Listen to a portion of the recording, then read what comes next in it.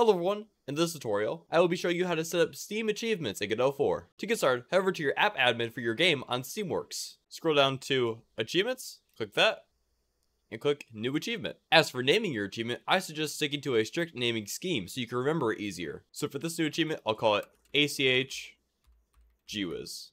And remember, no player will be able to see this name, they will only be able to see the one right here. So we'll go True GWizard.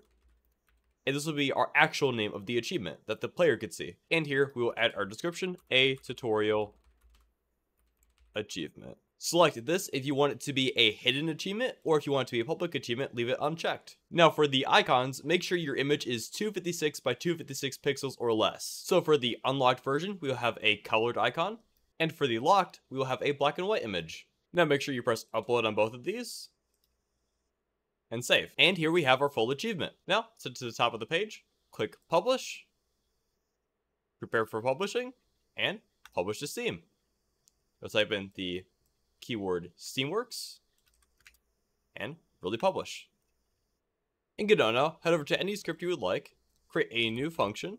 We can call it set achievement, or anything you would like. We'll pass in the achievement name, so let's just do ACH. Let's first check if our achievement has already been unlocked. So we'll create a variable called status. We'll set that to steam.getAchievement ACH. And now we will check if status achieved.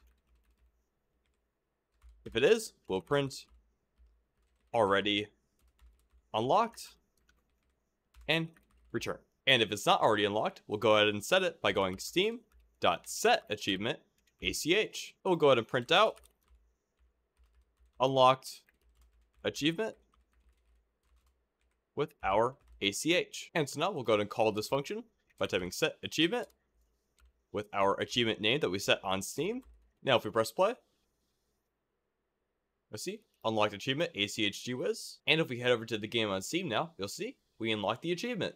And as a bonus for watching, if you own Little Ninja, this will be the only way to unlock this achievement. Anyways guys, I hope you found this story helpful. If you have any questions or comments, please leave them down below, and don't forget to like and subscribe. Thank you!